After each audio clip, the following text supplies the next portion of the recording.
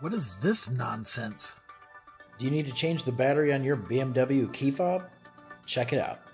Alright, easiest way to do this is on the back side of your key, push this little button, pull the key out, and if you look in the top here, you got this little tab, so I'm just going to use my key. I'm going to push it in there, and I'm going to rotate it like this. It'll pop this open, and you can see inside there it's a CR2450, which you can just get at Walmart. And since I'm in the house, I'm going to use a butter knife. Pull the battery out. Got the new one. I'm going to put the new one in. Put the cover back on. Push on it, make sure it clips.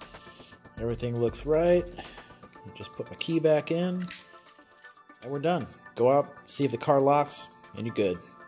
Cool? Later.